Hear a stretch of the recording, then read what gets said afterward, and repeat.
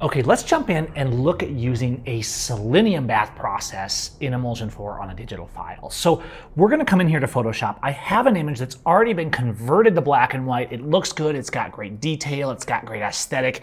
It's ready to go. I could print this as is, as a true monochrome, if you will. This is the point where you have to decide. And if you're a silver user, if you're a blackroom user, these are more our monochrome base conversion. Whereas Emulsion is more about the darkroom chemical tinting. The cool thing about Selenium is it's almost a ubiquitous look. That is to say, a lot of photographers in the darkroom use Selenium on all their prints because it actually in the darkroom helps preserve the prints, and it's also used by some people for a creative tint, as I'm going to show you here, but it's also used as a way just to kind of get that neutral black and white look, kind of get rid of a little bit of the green huing that comes from the darkroom sometimes. So what we think of as doing a tint is actually an essential process in a lot of darkrooms, because even though now with digital printers we can print with true monochrome inks, in a real darkroom, different chemicals, papers, and processes gave us different subtleties of hue, even though it was a true black and white photo, which is a little weird to think about. But let's, with that in mind, look at making a Selenium here. I'm going to go to Platinum in the Actions panel, and I'm going to run the base action first, just like always when I run Platinum and Emulsion 4. Okay, so now I have my Platinum look. It looks really good. I can play around with my settings, but no, I want a Selenium look. Let's go to the base Selenium bath, and this is kind of emulating a 1:10 ratio.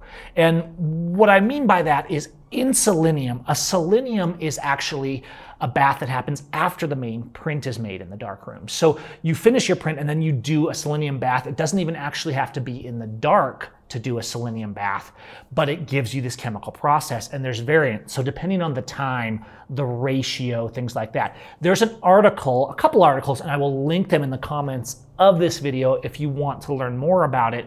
But needless to say, I did my homework when I created the Selenium actions within Emulsion 4 so we can get really authentic quality looks that pay homage to true Selenium in the darkroom. Now, if we come back to this, you can see I have my master tint adjuster as always. If I turn it down on the low side, around 40%, you can see here that the effect is very subtle. But you know what you might also be seeing? Even though this here is the true monochrome and this is the Selenium, sometimes the Selenium look can actually seem more like a true black and white than the one that's true monochrome. And that again goes back to what I just was saying. You might have a more gallery kind of experience here because so many traditional darkroom black and white prints are processed in Selenium that it's almost feels like a normal black and white print, and sometimes a pure monochrome feels a little too sterile by comparison. The difference can be very subtle. Now, if we come back to our Selenium, you see we have some options. And sometimes people do their Selenium in different ways. For the example, they do a stronger ratio to make it warmer.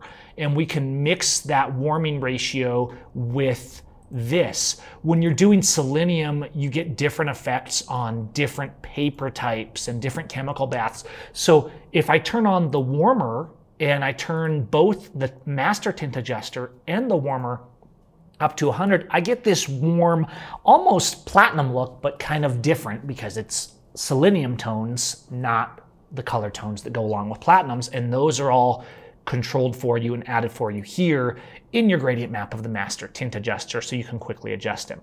You can also do, for example, a gold bath. This is something else that people do. It's expensive in the darkroom, but mixing gold in with your Selenium will actually give you another variant of the effect. And of course, as with all the main effects, which kind of represent the baseline for Emulsion 4, the variants also give you options. And so you can see here, if I click the remix, it gives me more of a 1:5 kind of ratio, which is a much stronger Selenium mix. A 1:5 ratio starts bringing out those warm tones because Selenium processing works from the shadows up. So as you process longer and stronger, you start to affect shadows in the image, and I'm speaking to how the darkroom works as we go through these videos.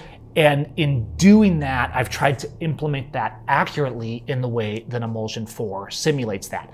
Obviously, when you're doing a real Selenium print, you're going to get different results with different processes and mixes. The beauty is that in Emulsion, you're going to get the same, because the way you mix the layers, the level you put your master tint, whether you put gold baths or warmers or any of these things, they differently affect your highlights, your shadows, and all the different elements of the image. And then, of course, we can come in here and we can mix around different layers and textures, do expanded tint options, and push it further. I'm actually going to switch back to the Selenium toner bath, which is our base Selenium. This represents pretty much a 1:10 ratio, and just leave kind of a neutral Selenium there, because I think for this particular one, it looks great. Instead of that very sterile monochrome kind of look, we have an accurate Selenium kind of feel that's very subtle, and it's going to print beautifully. And then we're going to take a look in the next video about mixing it up more with the curves and tones and the mods so that we can get even more out of this.